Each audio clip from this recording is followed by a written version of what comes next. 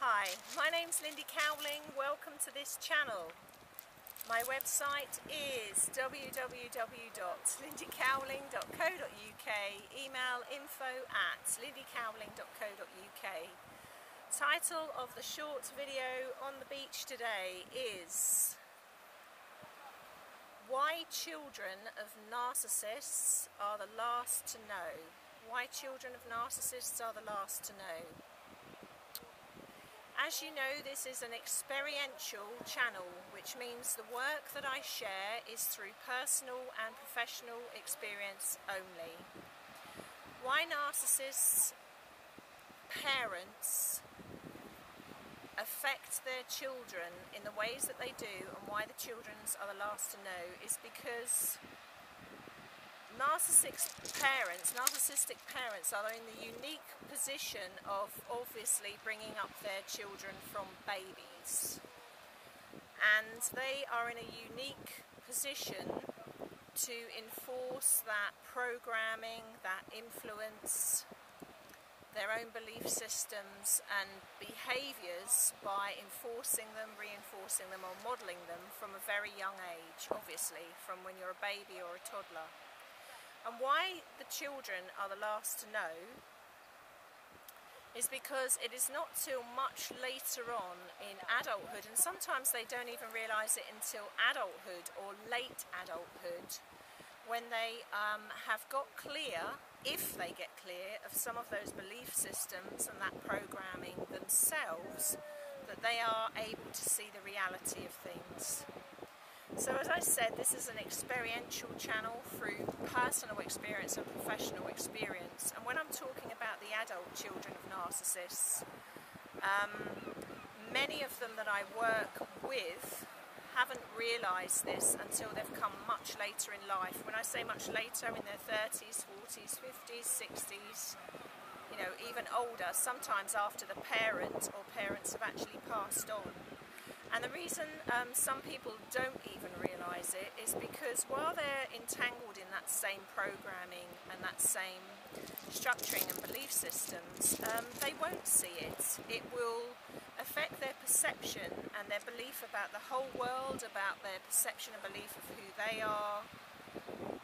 It affects everything profoundly. As they reach adulthood, or as they get on later in life, a proportion of them will be able to recognise this, but a proportion of them won't.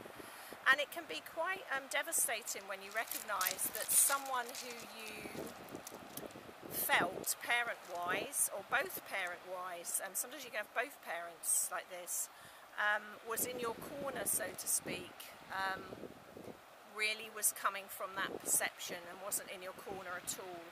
And it can be very devastating and shocking for people to realise that the one that they particularly relied on for their nurturing and their whole view of the world, a father, a mother or both, is really like almost like the one that you're at war with. Now when I say the one that you're at war with, I don't mean that literally, but it's the way I'm trying to describe how people feel when they realise that their primary caregivers or nurturers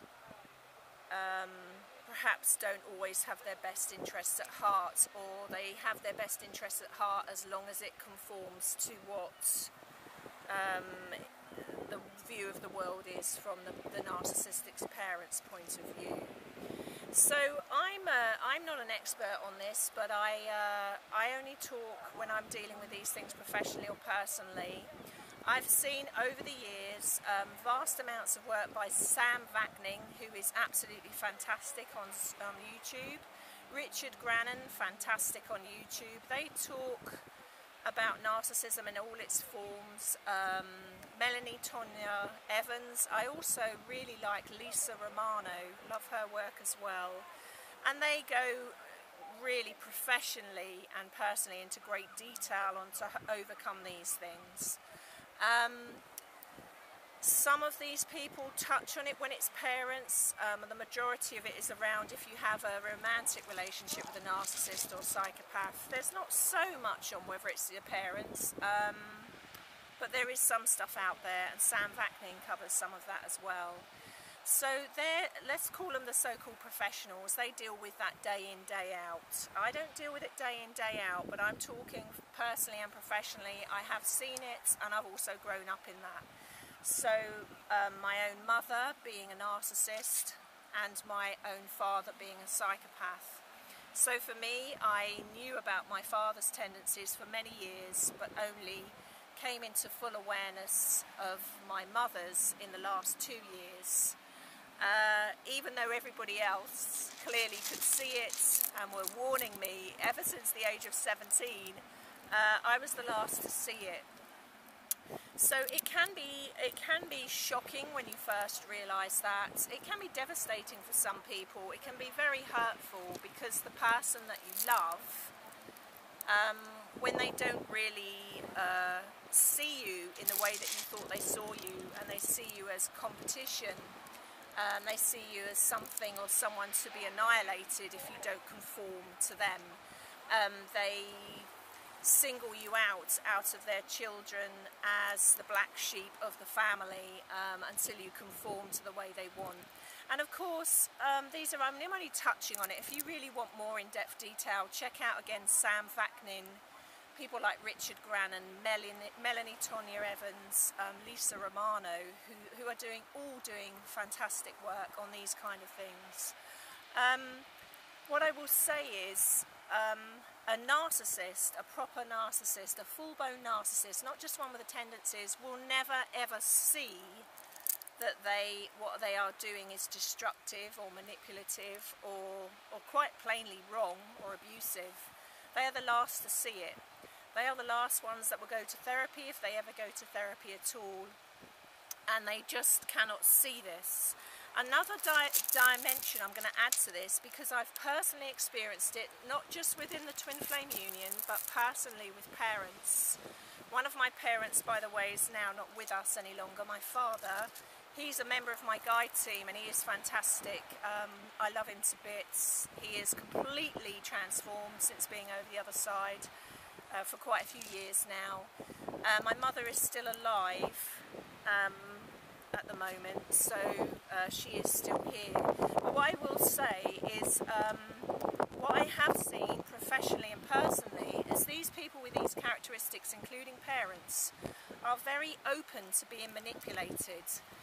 Just like I've talked about the manipulation of disruptor energies influencing people's behaviour, they are very open to being manipulated by entities, by attachments that feed through a person that has an automatic disconnect with their soul, or an automatic disconnect between the personality and the heart, an automatic disconnect in the head, in the mind. And I have again seen this professionally and personally many times, and I have seen this with my own parents, both parents I've seen this in. So again, I find this really interesting. What I will also give a shout out to is there's a lovely couple on YouTube that I really like their work. They're called The Authenticity Process. Now, they brought out a video in the last few days which really resonates with me, and they are great, these guys. They are reworking and remodeling relationships in a way that I just thoroughly resonate with. I really love these guys. And they talk in there about his mother, who is no longer with us, she has died, also having certain traits and being influenced by entity, and how they had to work to remove that and the influence it had on him. Totally resonate with me, because that has totally been my experience. Does it mean I don't love my parents? I love my dad to bits. He's on my guide team. He's a primary guide of mine. I absolutely love him. Does it mean I don't love my mum? I absolutely love the purity of who my mother is in her heart. Sadly, she has not been able to access that purity in her heart for many years. I love the real her in there, but I don't get to see the real her in there very often. What I get to see is the entity and the poison and the attack that comes through there. Twice in my life, sadly in the last 2 years, I've I've had to walk away for my own well-being. The first time I walked away, and the second time she walked away because I would not conform to what she wanted me to conform to. Wow, I'm just gonna ask the camera to pan round to over here a minute, because look what we've got. We've got this helicopter coming up as I'm talking about this war zone, literally, which it can be when you're on that.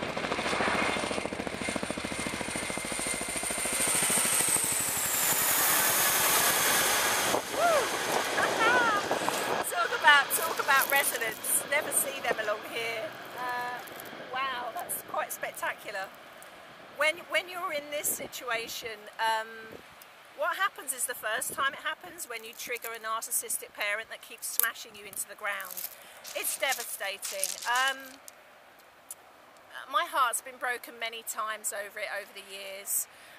Then you get to a stage where it just leaves me feeling a bit sad now, because I love my mum, the real mum, but I haven't got to see my real mum for a long time, and I don't think I will in this life now. I don't think I will. She'll learn it when she goes over the other side.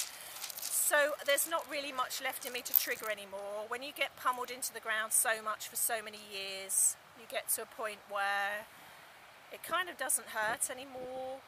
You see the bigger picture, but at the same time it's not right to stay on the end of abuse. I have seen controversial stuff out there which says you choose the parents you're born to, and then you should put up with this stuff. Whilst I agree you choose the parents that you're born to, I do not agree that you put up with this stuff. You don't put up with abuse, whether it's a boyfriend, a lover, a girlfriend, somebody at work, or parents. What you do is you try and transform within, and you try and transform the situation, and there are some people that aren't going to transform, or they don't want to hear it, or they won't accept the real you. What you do is you put yourself first. I mean, it's not selfish, it's self-preservation, and it's actually self-love. If you're continuously putting yourself in a situation where you're getting abused and mistreated year in, year out, that isn't actually self-love. That's very toxic and very destructive. It's actually very toxic and destructive for both of you, you know, the two people involved. So it's a very personal perspective on it, but I do deal with this in my work. It comes up now and again with parents, it comes up a lot with people's relationships. I've had that on all fronts with the twin flame. I've also had it with both parents. I've come to a place now of resolution. I love them both in life and in death. They will always be in my heart, but it doesn't always mean they'll always be in my life. On that note, I will love you and leave you. As always, thank you for subscribing to this channel. Thank you for watching. Thank you for resonating.